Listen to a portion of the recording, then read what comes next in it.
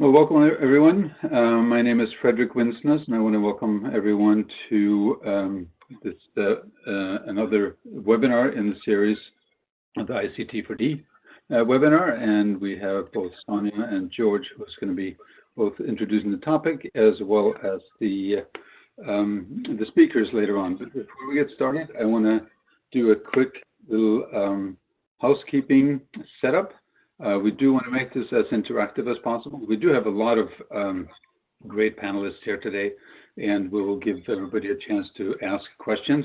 So please line them up in the chat window, and we'll facilitate a Q&A session towards the end of the hour. We're also recording this session today, so please look for a follow-up email with a recording to the webinar, and in case we do not get a chance to answer all your questions, we may generate a Q&A document and try to cover the uncovered questions there.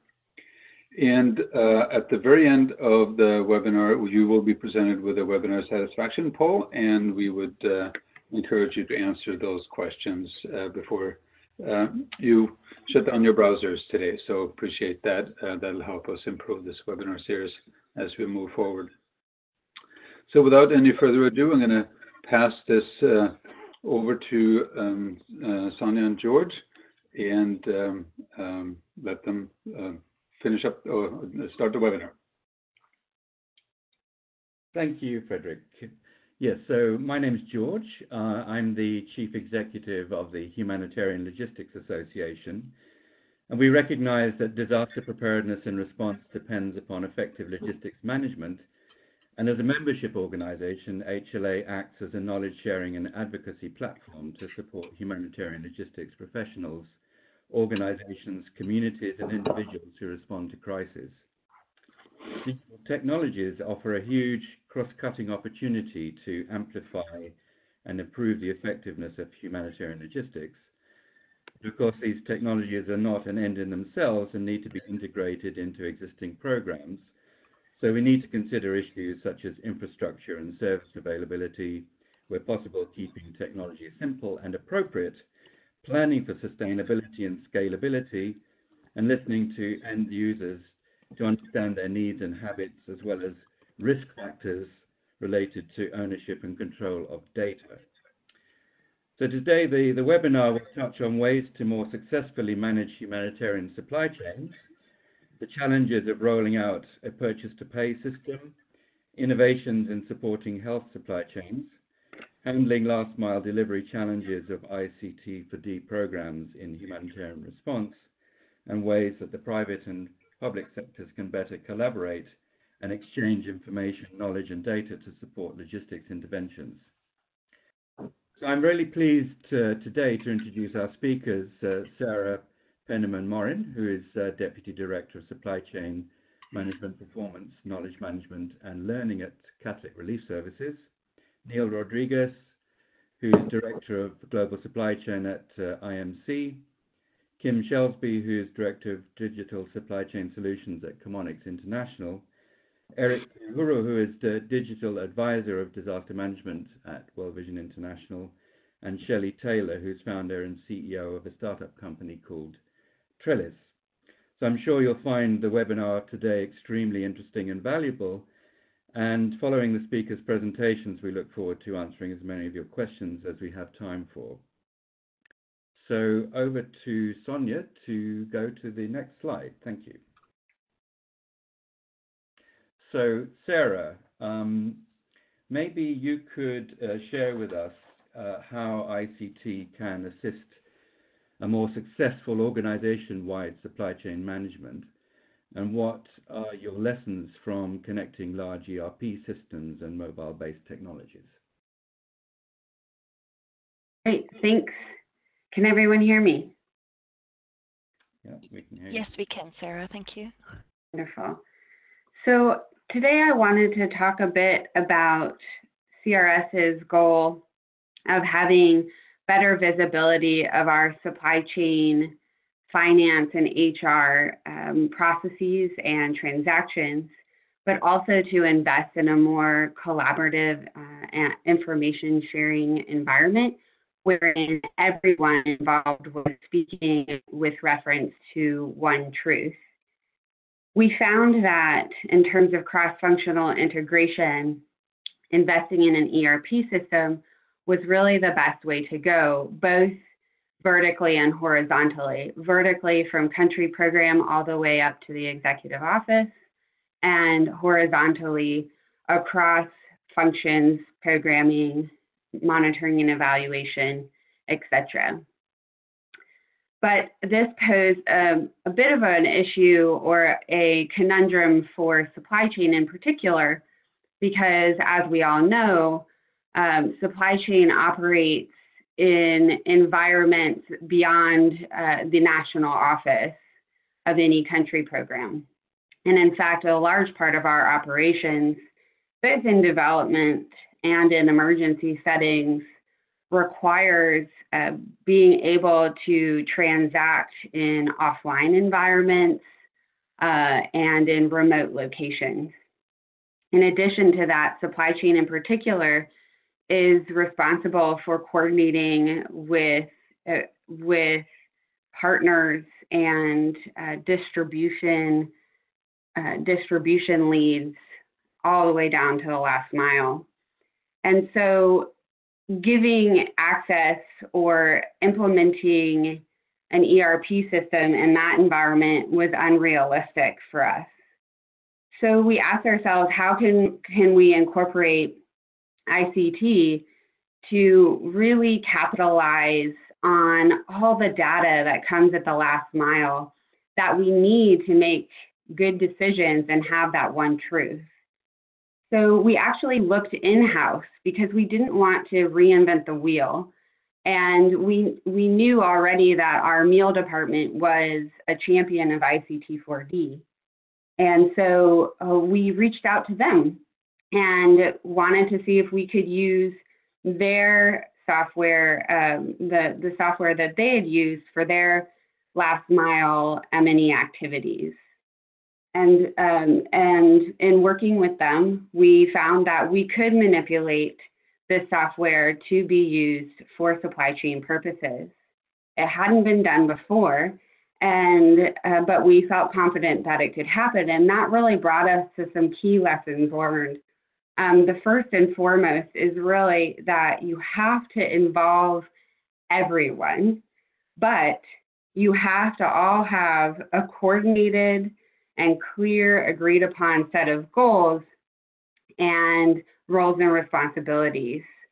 So in this instance, we found that we had to involve horizontally meal, programming, finance, supply chain, obviously, and our partners and our distribution team leads. So, and then vertically, like I said, I mean, everyone from country program, distribution team leads, all the way up to the executive office, everyone had an important angle to consider, but having that clear, agreed upon set of goals was essential to really making sure that our end goal of creating an ICT that integrated with our business system could be accomplished. The second big lesson for us was that integration is a living being. And what I mean by that is you can test and avoid, and it might work very well. But then when you go to talk to your country programs, they'll say, yes, but reality is a little like this for us and a little like that. And so you have to consider what are the core questions or the core elements to integrate? What do you really need to know to achieve that global visibility in order to make good decisions? And lastly, our biggest lesson learned was really around at all points, we must equally invest in people, process, and technology, all the way down at the country program with investing in good staff who can manage that integration, also looking at our information flow and making sure that we all agree on what that information flow should look like, and having a core set of standard operating procedures, policies, as well as guidance to steer us on what that common truth is. And I think with that, I'm at my 5 minutes. Thanks. Thank you very much, Sarah. That's very interesting. So Neil, maybe you can talk us through some of the challenges that IMC's faced in its global rollout of the purchase-to-pay systems and how you overcome those challenges. Yes, thanks, George. I hope everyone can hear me. So just very quickly, a very short introduction to the International Medical Corps. We are a global disaster relief and humanitarian aid organization. Our mission focuses very much on healthcare programming to improve the quality of life for vulnerable people through health intervention, training, and related activities that build self-reliance. We work in some of the toughest locations, but at the same time, we are firm believers in the importance of digitalization and the opportunities that it provides to magnify the impact of our work.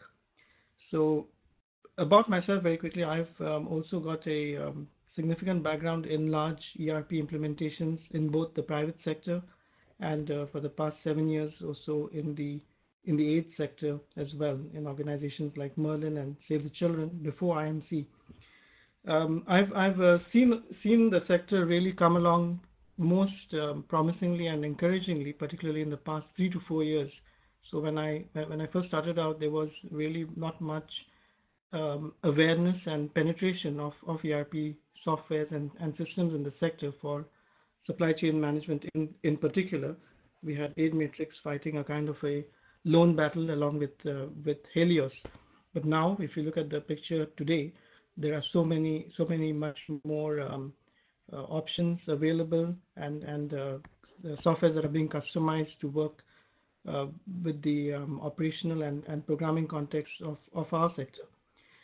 So to cut the long story short, for IMC, we did a survey or a kind of a strategization of what are the best or the key benefits that we could generate through our investments in LMIS, which is Logistics Management Information Systems, and we decided to prioritize 2 areas. One is our purchase-to-pay system, which is also known as P2P in short, along with stock management modules of that system. And one of the reasons for doing that was because it's a software which is easily integratable into our financial modules. So we have the benefits of linking up these different functions into a common ERP. So we are doing it in a bit of a step-by-step manner. The other one that we decided to prioritize was the last mile demand planning systems, or HIS, Health Information Systems. So the opportunities that these 2 softwares have opened up for IMC is, firstly, much better demand planning by connecting our last mile beneficiaries and users, for example, at the clinic level, and obtaining real-time data on the consumption of medical commodities and supplies at these locations, which then helps drive much better inventory management, decision-making, and reordering, as well as helping us to optimize our inventory levels.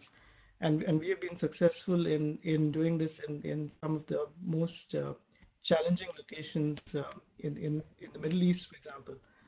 We've also had, or beginning to see, a lot of benefits from deploying the purchase-to-pay system in terms of being able to have better spend data on our global spending, which is driving in turn an increased ability to deploy category management, which helps us to extract a lot more value for money from our global spending. This also helps us on the practical side with our programs to perform better demand forecasting, collaborative planning with our vendors and suppliers, which is leading to much shorter supply lead times. So we have seen that we've been able to reduce our supply lead times from 3 to 4 months in some locations down to 2 weeks, even when we are supplying places like Somalia and the Central African Republic, which, as some of you know, or most of you know, are very hard to get supplies into. The final key benefit that I want to quickly stress is the ability to drive performance management through automation of KPIs, which is a key goal that we have to move towards being a more professionalized supply chain service organization. Now, among some of the challenges that we have faced, or rather that I have seen in the sector over the years with deploying these kinds of IT solutions, which are so important, the first one is still there's a bit of a lack of mature off-the-shelf software, which is contextualized to our sector with its heavy compliance burden that we have, as well as our other bespoke business processes as well. So this is something which, in the private sector, I think has pretty much been solved. There are very, very easy to use off-the-shelf solutions, but still for us, we still seem to be having to invest a lot of time in co-developing these systems with whichever software providers we decide to work with, or we have to build them in-house, which is again not very efficient. The second one, which is again I think a bit of a unique sectoral challenge, is our ability to underestimate the complexity, costs, and resources needed for global ERP software deployments. There's a kind of a humanitarian bravado, I guess, which goes along with the territory in thinking that we can wing our way through these complex software deployments, and then we run into the inevitable realities, which is that you can't do some of these things on a shoestring. Project management practice when it comes to ERP deployments is quite a well-established science with a lot of hard facts, and if you try to take too many shortcuts, you end up having serious challenges in your deployments. And the final one, which I think really needs to be worked on and understood better by the sector, is the importance of really understanding and deploying serious change management practices. So I think some of my colleagues have touched upon and will touch upon the challenges of rolling out these kinds of softwares in some quite remote and underdeveloped locations, as well as the obvious difficulties in trying to get people to change age-old behaviors that they've been used to. So not taking that seriously, I think, is setting yourself up to having a lot of challenges down the line when these softwares and solutions are deployed. So I'll stop there. I think I've hit my 5-minute barrier as well. But as I said, I think the direction that the sector is moving in and the interest that we are seeing even in this webinar is proof of the tremendous positivity that we should have about the opportunities that digitalization can bring to all of us. That's great, Neil. Thanks very much. Yeah, and I very much agree with you there. So Kim, over to you next in terms of you sharing some of the experiences you have with digital innovations in supporting health supply chains, and especially tracking of medical suppliers across various regions and through different partners. Great. Good morning, everyone. Thank you. I appreciate the opportunity to be here. First, I wanted to reiterate what Sarah talked about in terms of coordination. That is that one way to make it easy to work with different partners is to standardize the objectives, the reporting requirements, the data models, etc. This makes it much easier to work with partners and to innovate. So we're seeing innovations happening all along the supply chain that are leading to better delivery of products and services. So I'll talk about the different categories of innovations, and then I'll leave trace and track for last so that I can put more emphasis on that. So starting at the beginning of the supply chain, we're seeing lots of innovations in forecasting and supply planning tools. So we have things like stock out early warning systems that are helping us in really complex supply chains to be able to look months in advance and anticipate where stockouts are going to happen if we don't take action.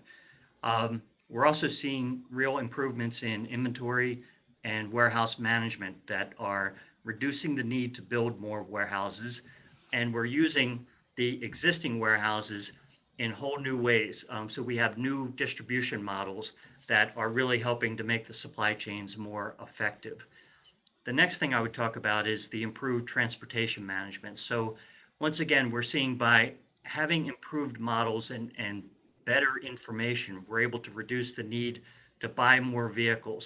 You know, the answer to improving a supply chain isn't always to buy more assets, whether it's vehicles or warehouses. And we're also demonstrating the opportunity for more outsourcing.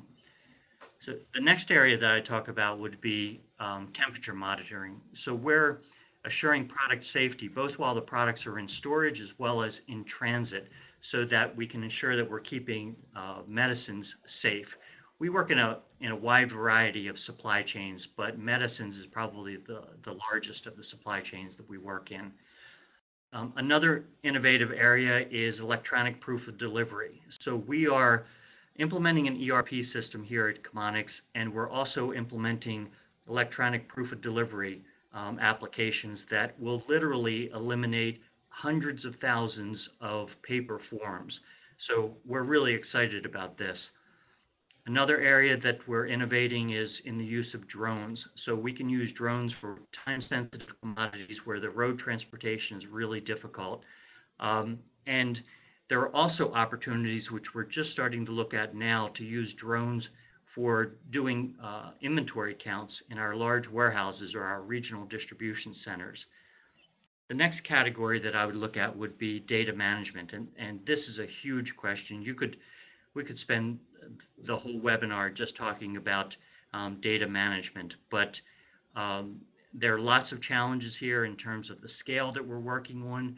Some of the challenges are that our data is siloed by project or program, by health area, by funder, by country, in-country MIS systems, the tools that we're using. There's lots of siloed data. So what we're working on is really how to use all of the data that we have to be able to present it and represent it much more effectively.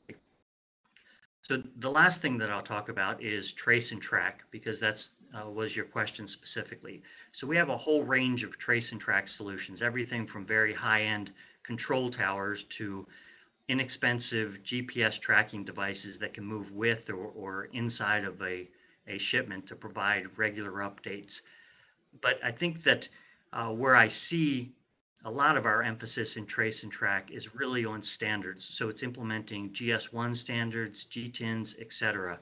My colleague Sam O did a blog recently on driving interoperability through common language. And what this does is look at, again, all of the ways that we are standardizing information and data flows to make it much easier to keep an eye on the commodities as they move through our supply chains.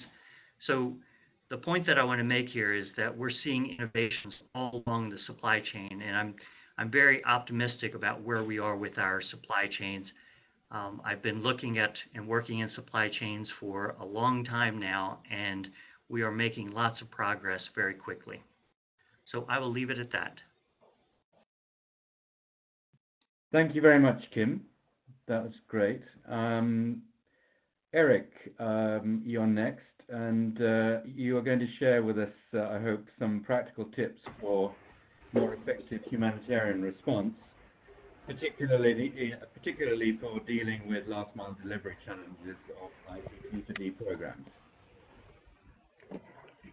Thank you so much, George.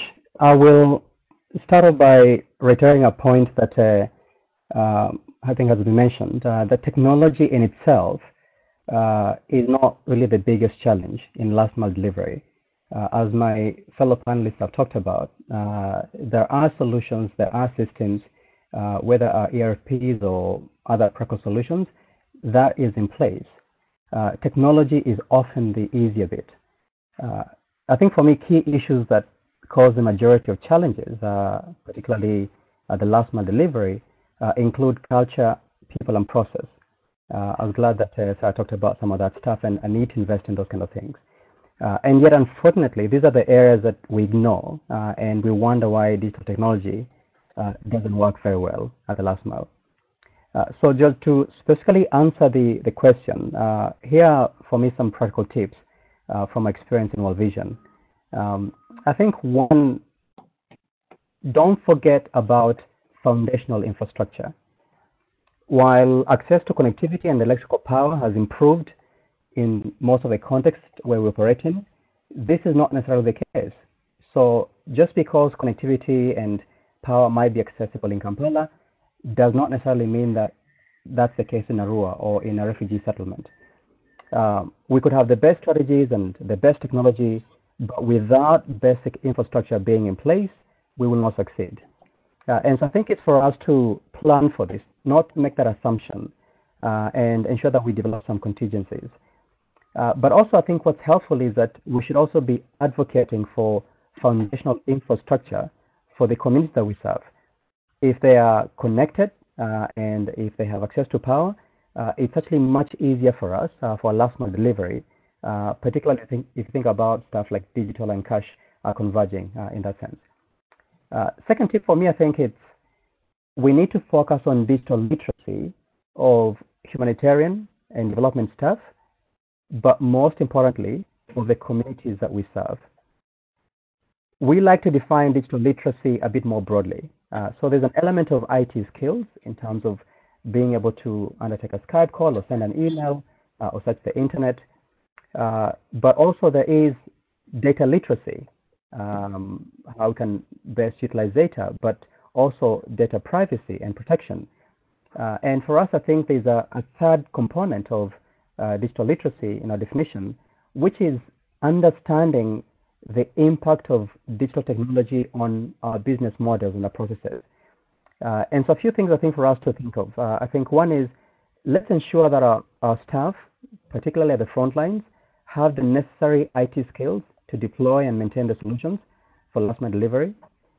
And oftentimes I think at the front lines, there is limited IT support. And so the more our staff are empowered, the easier it becomes for us. Number two, we need to raise awareness about data privacy and protection, and the potential for our staff at the front lines to make populations that are already vulnerable more vulnerable in how we mishandle their data.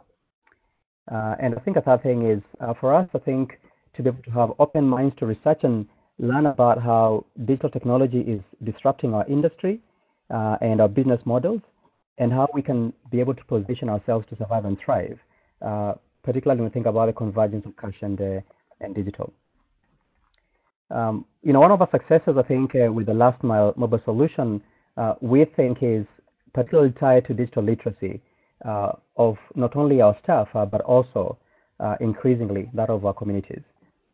At that tip, George and people listening, I think to keep it simple, and George, I think in some ways in your opening statement, you mentioned that, especially keeping it simple at the last mile. So we could have very complex systems, as Neil mentioned, an ERP system, but I think at the front lines, we should try to keep it as simple as possible.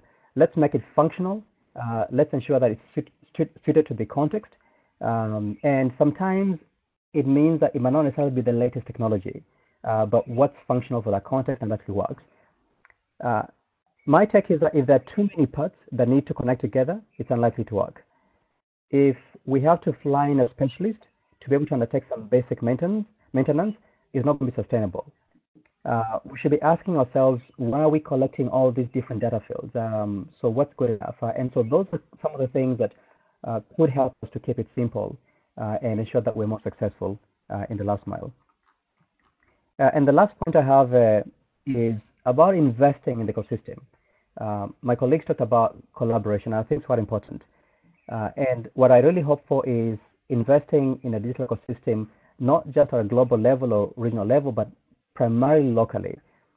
Let's have a bias for collaboration with other actors, including local actors. Let's develop solutions that are interoperable as much as possible. let's standardize where possible. Instead of developing new solutions, why not build on existing solutions that are in the market? It's much easier to support and maintain them because there's a community around those solutions. I think, for instance, as an example, Last Mile Mobile Solution, it's a really good example of a solution that has been adopted by multiple actors, covering digital registration and activity tracking, and it really helps when there's some sort of standardization or even on solutions. Thank you, George. Thank you, Eric. That was great. And yeah, very much concur with your points around the need for working on digital literacy. So our final speaker, Shelley Taylor. Hi, Shelley. I'd like you to share with us how humanitarian actors, private and public sector, can better collaborate and exchange information to support more effective logistical assistance. Hi, great. Nice to speak to you all today, and I found that maybe looks really interesting. Just because the Trellis is a private sector company, and we've been working with the NGO and public sector for the last 3 years. Our history with these actors started with when we launched an app, which is called the RefAid app, or the Refugee Aid app, in 2015 or beginning of 2016. And we had a technology platform at the time that created mobile apps that had all kinds of real-time data capacities and geolocation and things like that. And when I saw the refugees coming into Europe, I thought, here's a group of people who have their phones, nothing else. Let's give them access to the services that they need right on their phone. And so I talked to some organizations like the UNHCR and the Red Cross and said, is this something you'd be interested in, using this platform to push all of your services out into this mobile app so people can find what's closest to them? And I thought at the time that we were solving the problem of making the information available to the refugees or the end users. But what I realized after waiting for a few weeks to get the first data in from one of these major NGOs is that they didn't have it in a database, and they had to call each office and ask each of the offices to give them a list that they then put into an Excel spreadsheet in order to be able to give us that information to do a bulk import, to populate our content management system so it could publish it out to the app. And for someone in the private sector, that was quite a surprise. And I realized at that time the problem that we actually had to solve was helping the NGO and nonprofit and government sector do a better job of mapping the resources that they had, the services that they had. So over the last 3 years, this app, RefAid, has spread to 23 countries with no effort on our part whatsoever, because I think the pain point was so great, and there was such a need for, on the one hand, for the organizations to be able to see what they had in their own organization. So if you were, for example, Catholic Relief Services, or if you were Caritas in Italy or anywhere, you might have many offices that were offering services, and the offices might even be close together. So just getting visibility within an office or across the same organization was critical. But then coordination means knowing that we're not duplicating services through several organizations in the same place and same time. So that was the problem that we ended up solving. And I think the fact that it's growing by itself is just evidence of the need for this kind of collaboration. The tools that are included in that platform are things like being able to send geo-targeted information to people in a particular area about some time-sensitive information. There's all this access, obviously, to the real-time data. Some of the challenges that we've seen, however, is that these organizations who have services, and you could talk about services or people, volunteers or supplies, I think they're very similar, that they operate in silos. And so there isn't an attitude of sharing across organizations, even though there may be within an organization. There's a challenge we've faced with the use of technology in the field. We provide all of this information to the actors on their mobile phone and on a website, but people are used to, For example, I was just hearing about Cox's Bazar, that one organization sends one of its team to a meeting that another organization is handing and is having, and it's a very analog, brick and mortar way of getting information, but there's no centralized data point. We've also seen the challenge of just getting some organizations to even be willing to have a database, a centralized database, which might be surprising to some of the larger organizations, but we found it doesn't really depend on the size of the organization, how much has been made available in a centralized database. And then the last challenge that we've seen in this is that once we've got to this level where there's now these 26 countries and most of the major organizations who have services for refugees, maybe 5,000 of these organizations, then there's a breakdown in them even telling the end user that this information is available. Now, in some places like Cox's Bazar, the refugees don't have access to phones, or most of them don't. But in many of the places where the NGOs are serving the population, they do have access to mobile phones. And so we're trying to figure out where is that kind of problem coming from. Is it a cultural thing that organizations are used to having people come to their tent or to their office or to their reception area to get information, and they're not used to thinking in terms of disintermediation, taking themselves out of the middle like we've seen in e-commerce over the last 20 years? Is this a cultural challenge? So what I think is needed is a central source of truth. I've heard, I think it was Sarah who was speaking about that earlier, that there's too many separate software solutions, and if that's going to continue, I don't think it should be that all of these software solutions are built from scratch by each of the organizations themselves. So that means we need interoperability. We need to have organizations creating APIs that allow their data to be exported and used in multiple platforms. And I think that it was very interesting to hear what Kim was talking about in terms of the need for standardization of data, and I think that's something that we have to move towards in the future. So I think my 5 minutes are up. Thank you. Thanks very much, Shelley. No, that was great. That was very interesting. So I'm now going to maybe hand over to Sonia. Are you going to help me with reading out some of the questions, or would you like me to handle that? Thank you very much, George, and thank you to all the speakers, and also Shelley for the great summary as well, referring to the other contributions. We received a lot of questions, so I'm going to through these questions, but in the meantime, please feel free to still post your questions in the chat room, and if we don't get through all of them, we will make them available to the speakers afterwards. My first question is for Kim. Kim, this question is, you mentioned new distribution models. If you could please give an example for a new distribution model, and also how much resistance to use of drones, you have found from NGOs, or like what lessons learned, if there are any.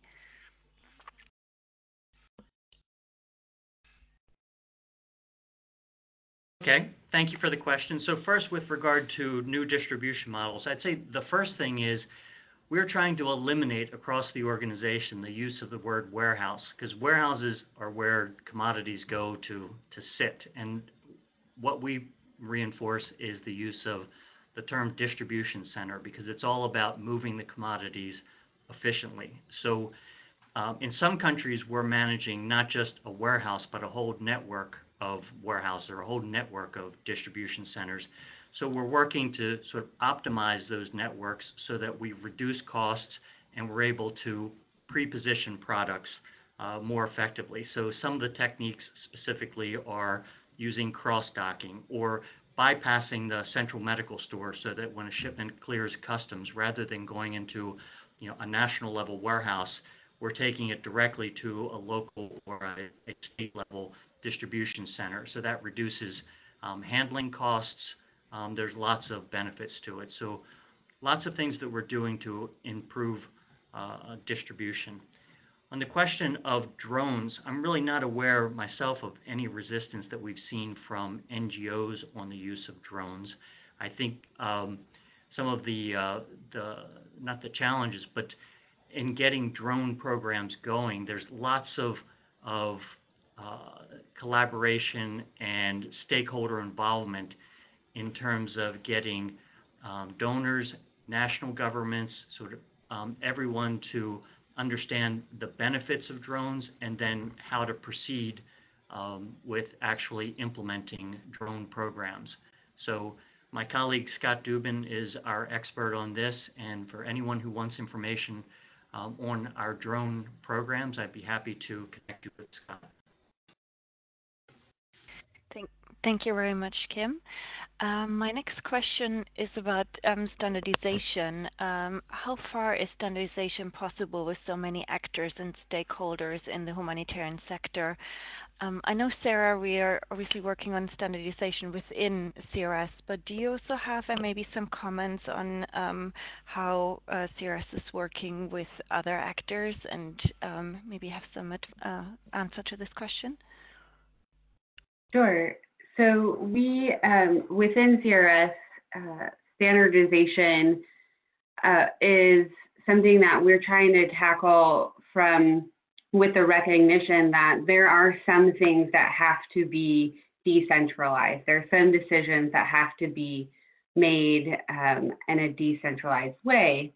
But the question we asked ourselves first, and this was true in our relationship within the function of supply chain, between supply chain and programming, and then also for partners, was around what is meant to be decentralized and what being decentralized just creates more work. So you would want to standardize things like your forms and your standard processes along the supply chain, kind of given best practices. But you would want to allow key programmatic decisions to remain non-standardized, but with guidance. And of course, if you can standardize the systems you use, that means that you get to share information at every level and across departments. We did collaborate with our programming department to create a combined reference point that looked at standard, kind of the standard life cycle of a project, and look at when do you need to involve partners for different processes, when do you need to involve supply chain for different processes, finance, meals, so on and so forth, so that there's flexibility in your objectives, but that you all have this common reference point to say, these are the actors with whom I should be working at this step, inside and outside of the organization, and these are the tools that we have available to us and the system where we're documenting for each of these given steps. So we took a holistic approach around standardization, and we are in the process, as I mentioned earlier. That's kind of a living thing in a system, and even just among people, that idea of integration and standardization is a living thing, and we're in the process of rolling that out in partnership with programming. Thanks. Can I jump in there? This is Shelley. Yes, please. Just a very quick comment on what Sarah was just saying about standardization and decentralization. And I just wanted to add my private sector 2 cents worth here. And I think that I've already said that I think there's a challenge with all of the NGOs, the larger ones at least, building their own things and clearly their own software. Clearly the interoperability is really important. But I also think an example that makes that more clear is when you think about the internet, which is primarily run by the private sector, and it's a centralized, decentralized platform. And I think that if we focused the actors, the primary actors, the NGOs in particular, focused on thinking in terms of a single central tool for integration of various types of data, and then focused on their end having dashboards so that they could pull this data into whatever format they wanted, that we would see a lot of money being saved in terms of software development, but also we would see standardization that has worked really well in terms of the way the internet works. And I didn't mention it before, but we did create a platform, copy of, not a copy, but a much broader platform, which is called LifeSpots, that is looking to be that single centralized source, of decentralized source of truth. We may not be in the end the one who succeeds at that, but it seems like it's quite necessary to have a one-stop kind of platform where all of the APIs can feed into and then output into dashboards rather than building of huge software platforms. And I agree with that, and I do think it's there's a balance there. CRS has participated in a community of practice with other large humanitarian aid organizations, looking at what are some key KPIs that we could all report on in an anonymous way, or in a way that allows you to have the things that are your privy information still within your own control, but having those common KPIs that can tell you about the health of the industry.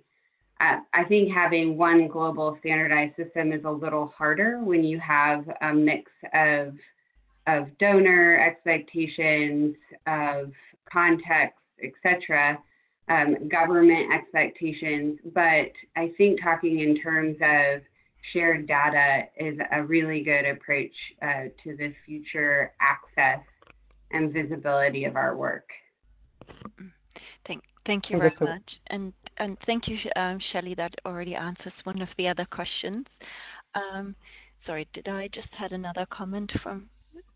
Yeah, this is Eric. I wanted particularly to answer the question with regard to how do we standardize under so many actors and stakeholders in the humanitarian sector. And I think sometimes that we could feel that it's very complex and time-consuming, but I think oftentimes that we just don't talk. We don't talk to a department within an organization to see what they're doing. We don't talk to a partner NGO or a local actor to figure out what's working for them. So I think this idea that we should just have that conversation to sort of see what's working and can we, can we move forward. But also I think having a bias for action. Sometimes I think we want to have everybody around the table.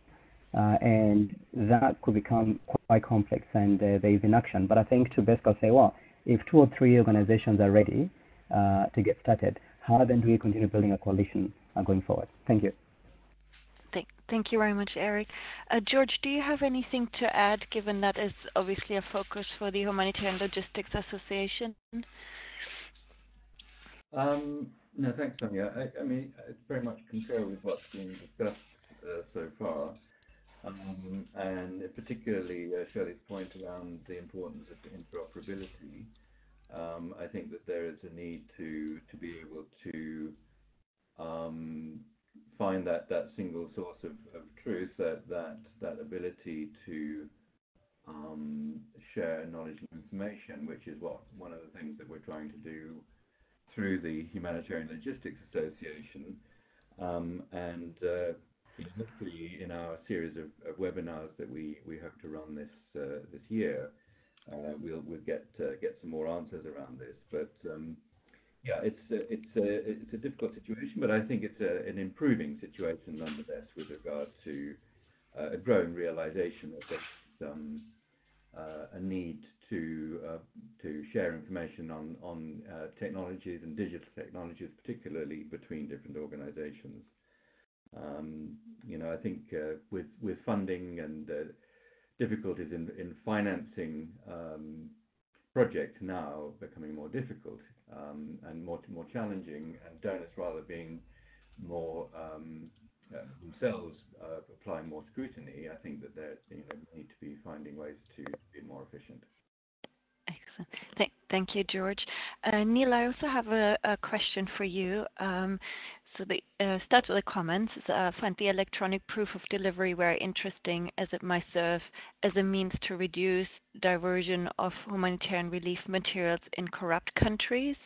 So do you think this is a correct assumption? What are your experiences? Yes, I think the entire digital supply chain. So even technologies like the blockchain have significant potential for for reducing this huge problem that we have of shrinkage in our supply chains when we are delivering to the last mile in several countries. So there are definitely lots of good technologies out there, right from RFID solutions to secure tags. Barcoding even is not yet well established in the sector, surprisingly. And then finally, the blockchain based solutions, which are already beginning to show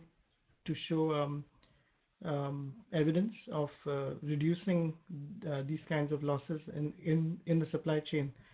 But at the same time, I think it's quite a nascent field, and a lot more probably research needs to be done before we can conclude that these solutions are easy to deploy. What we are I think currently focusing on is also digitalizing data as a means of reducing paperwork as well as chances of committing fraud. And one of the points that Sarah mentioned about leveraging what M&E departments are doing is also something that we are seeing as an opportunity in that area. So I think we should look broader as well within our own sector to see what solutions might already be existing. But yeah, there's definitely a lot of potential in this area. Thank you very much, Neil. One last question is quite specific, so this is for all speakers. Please kind of raise your hand, or rather voice, if you have an answer. It says one of the audience members says they would be interested to hear if the panel has experience in applying ICT solutions to improve water tracking operations specifically. Is there anyone in the group that has some experience on water tracking operations?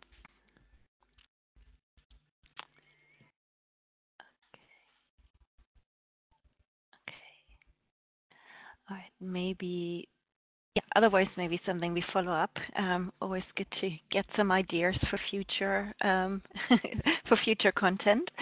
I could just briefly say, sorry, Sonia, on that one. Mm-hmm. I think it goes back to a point that I think Kim mentioned with regard to the importance of managing transport. I mean, water is a commodity that's frequently trucked, and so it comes back to being able to manage trucking operations of transport or fleet operations more effectively.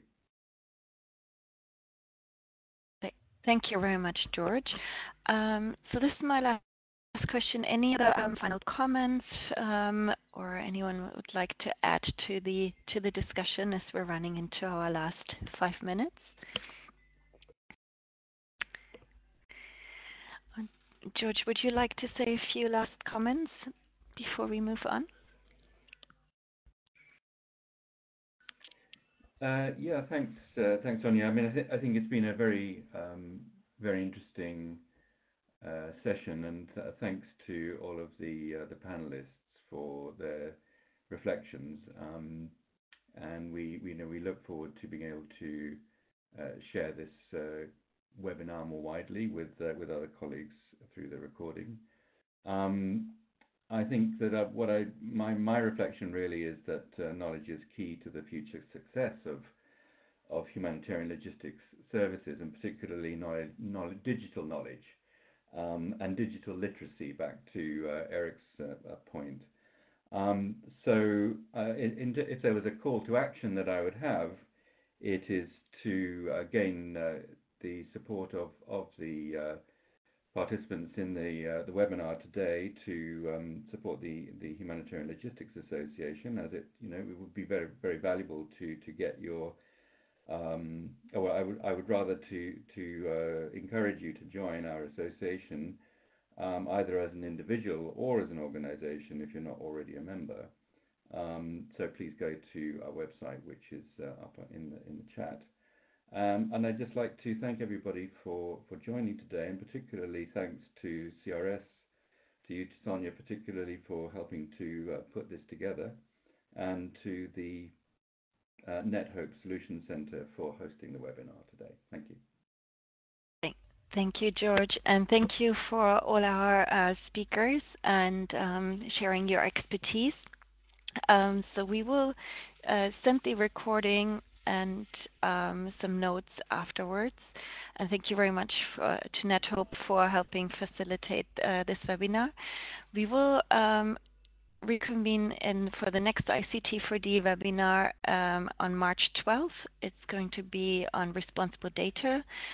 And also, I like to take this moment to highlight that this year's ICT4D conference, which will already be the 11th conference, end of April 30th to May 3rd in Kampala, Uganda.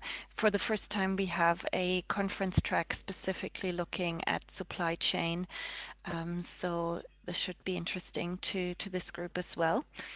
And then we're pretty much right on time. I think, Frederick, you still have a few comments around a survey, and that leaves me to thank everyone, and hopefully we'll hear you or see you again in a month's time at our next ICT4D webinar. Thank you. Excellent. Well, thank you very much, Sarah and Sonia and George. This has been super interesting, and hopefully it'll spur a lot of further discussions, both in the upcoming webinars as well as at the ICT4D conference in Kampala in April, May. I also want to thank all the speakers for insightful comments. This has been very useful. Please look for a follow-up email. We will send that out later on today with links to all the content and the recording. And also, please take a minute or two to answer the questions in the webinar satisfaction poll that will pop up in your browser as soon as you leave the webinar today. So thank you very much, everyone. Have a great rest of your day, and we will see you again soon. Take care. Bye-bye. Thanks, Frederick. I've just actually remembered we had an ICT at Scale webinar last year that had very similar conversations. So I will post this as well if there's more interest. I think that will also be useful information. Thank you. Thank you.